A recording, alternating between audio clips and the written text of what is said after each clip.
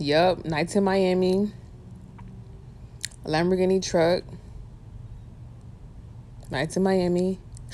And guess who's there? Legend. Legend is there, but guess who's not there? CJ. And who had to pick him up on the 6th? His mother. But who did she leave and ditch him for? Clarence. And who did she decide to stay with in Miami? Legend. Why? Because that's what Clarence wanted. So yeah, welcome to my city, fam. Well, not fam, because I don't like you like that. Welcome to my city, slime. And if you guys basically were doubting if Legend was there, he's there. And it just goes to show you that you chose one baby to come, and this baby is a lot more maintenance because this baby is a handful. Kid, he's like a toddler now, like probably almost 2, terrible 2s. CJ is obedient. You tell him to sit down, he's gonna sit down. That big old tour bus, okay? And you mean to tell me that you couldn't fly your son out on the 6th to be in Miami with you on the tour bus with the family, because you don't have just one son, you have both. And the 6th is when you were supposed to, the point is that you were supposed to get him on the 6th, court order the 6th, and you basically kept Legend in Miami. You brought Legend to Miami, but you left CJ in Houston with his dad. Why the favoritism? Comment down below and tell me why the favoritism. Let me know.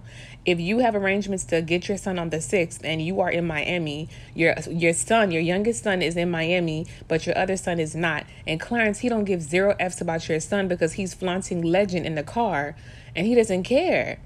He doesn't care about disrespecting or degrading your firstborn. That's why he's flaunting Legend in the car, because he sees what social media is saying, but he don't care. So it's like this dude is disrespectful. He don't care nothing about you or your son. And that's exactly why she didn't bring CJ to Miami, because she knew that Clarence wasn't having it. But Legend can come to Miami. Legend can fly out everywhere, have vacations, all of that. But CJ cannot do that. He cannot be out in Miami with his mom, living life. He can't be out there, meeting family and friends of her so-called man that she wants to marry. He can't do none of that. You know what I'm saying? He's always pushed off at a babysitter's house, neighbor's house.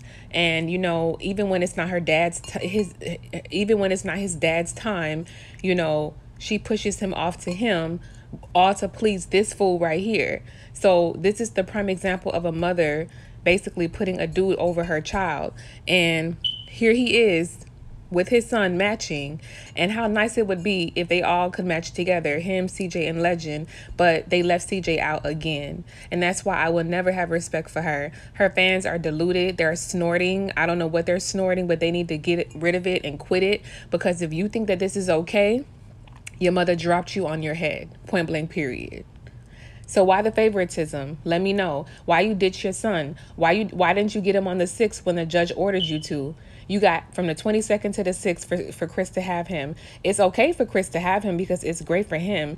It's, more time for him, or whatever the case may be. But if you really, really love your son and you so concerned about his safety, and then on top of that you have one son in Miami, wouldn't you think to bring your other son? Wouldn't your motherly instinct tell you, Legend is in Miami, CJ should be here too, and it's my time to get him, it's the 6th, and you leave him with his dad? You ain't shit, point blank, period. And I don't care what nobody say, you ain't shit.